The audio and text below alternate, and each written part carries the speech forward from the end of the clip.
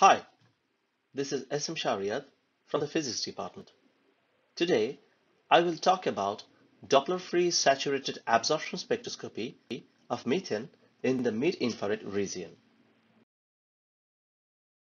At first, I will talk about our target molecule methane and why mid-infrared spectroscopy is so important.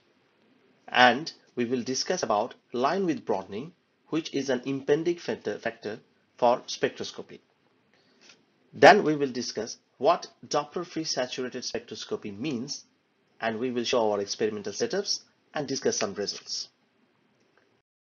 Let's talk about methane first. Methane is a potent greenhouse gas. It is 32 times more effective as a greenhouse gas than carbon dioxide. That's why it has huge importance in atmospheric physics, atmospheric chemistry, and astrochemistry. Moreover, for fundamental molecular spectroscopy, high symmetry tetrahedral structures are very important to have better models and predictability. But very few high resolution data of methane in the mid-air region has been accurate. Also, almost all organic molecules have strong mid-air spectra due to CH, NH, or OH stretch modes. That's why high resolution mid-air spectra is very important in general for all kind of molecules. Spectral line broadening. Spectral lines are actually the fingerprints of a molecule or atoms. If we want to detect a molecule in a star or in the atmosphere, we need to know their spectral lines. Now, spectral line broadening could happen due to several reasons. The fundamental and the most important one that we can never get rid of is natural broadening that comes from the Heisenberg's uncertainty principle. The more certain you become in time, the more uncertainty is introduced into energy. That's why the lines are broadened due to short excited state lifetime. The shorter the lifetime, the broader the spectral lines. Usually this broadening is described by a Lorentzian profile. The next spectral line broadening is pressure broadening. This kind of broadening happens due to the collision in the molecular sample.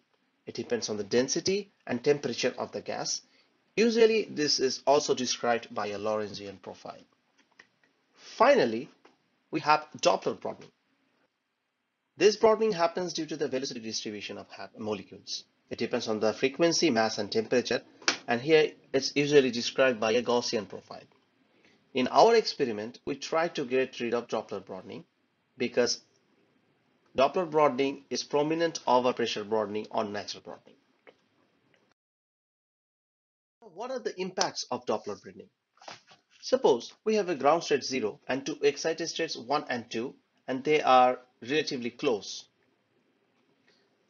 If we plot our spectral line, intensity versus frequency, we will see because the excited state 1 and 2 are very close, the transition from ground state energy will be close also. That's why in the frequency domains we will have two peaks very close to each other. But due to the Doppler broadening, instead of seeing these two distinct peaks, we will see one big broadened line, and we will not be able to resolve these two close energy levels. This will also deteriorate our spectral accuracy and the ability to detail analyze do detailed analysis of the molecular structures, which will eventually create difficulties on creating theoretical models for the molecules. So we need to get rid of this Doppler broadening. How we could do that? Now, what is Doppler broadening and why it happens? Doppler broadening happens due to Doppler effect. Now, what is Doppler effect? Suppose you are standing close to a train line and a train is coming towards you. You will see the siren of the train will go to a higher pitch when it is coming towards you and will go to a lower pitch when it's going from you. These two things happen because of the relative velocity between you, the observer, and the train.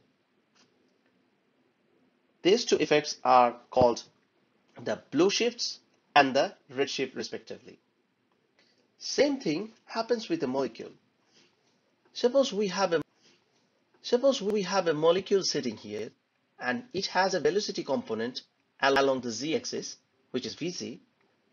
Now, if a laser comes towards it with the frequency omega, instead of experiencing the frequency omega, due to the relative velocity, the molecule will experience a frequency omega plus omega Vz by c, depending on the speed of light and the relative velocity. Similarly, if the molecule is going this direction and the light is also going to the same direction, it will have a redshifted frequency. But what happens if a molecule do not have any component along the z-axis? I'm talking about the point when you are just standing in front of the trend line and the train is not coming towards you or not going away from you, just in front of you at that very instance. At that very instance, this molecule will not experience any blue shift or red shift, hence experiencing a Doppler-Free spectroscopy or Doppler-Free effect. So we will exploit this idea to get our Doppler-Free spectrum.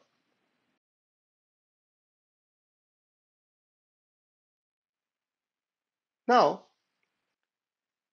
in case of only one probe laser beam, all molecules will contribute to an absorption line, hence exhibiting a Doppler broadening spectrum. But in case of our counter-propagating pump and probe experiment, the ground state population will already be depleted by the high intensity pump. So when the probe will exhibit a dip in the spectrum for the Doppler-free molecules. That means those molecules who will experience pump and probe simultaneously without any Doppler effect. This dip is called lambda dip, which is our Doppler-free signal.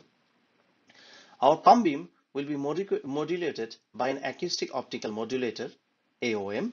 The transmission signal of the probe beam is locally amplified at modulation frequency.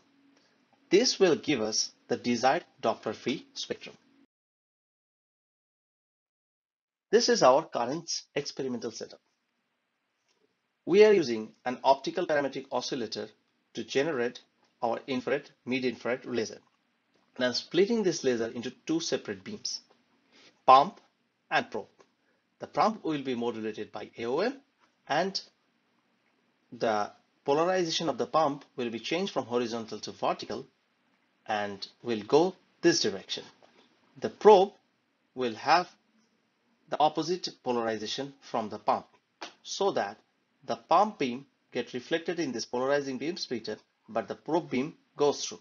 Here the pump is going from left to right while the probe beam is going from right to left and they are overlapping. So we are achieving the counter-propagating pump and probe experimental setup for Doppler-free. We also have splitted the probe for a reference and get the Doppler broadened signal. For doing the relative calibration of the wavelength, we are using a etalon. Here we are using to separate locking amplifier, one for the Doppler-free signal and one for the etalon, and all of this output, both of the output from the locking amplifier is going to the PC DAC card. This is how we are getting our spectrums. We are also using a reference laser because mid-infrared region is not visible. We are using this reference laser for doing alignments. Now, the top one is the Doppler broadened signal. The middle one is our Doppler-free signal, and the bottom one is the Hytron database. So for methane, as we can see in the middle, with the Doppler broadened one, we cannot resolve this peak. But with our Doppler-free spectrum, we could resolve this peak, which agrees with the theoretical Hytron database. This is very important. We will be using it to do a full scan of methane's P, Q, and R branches. And also you will be using this for other molecules also.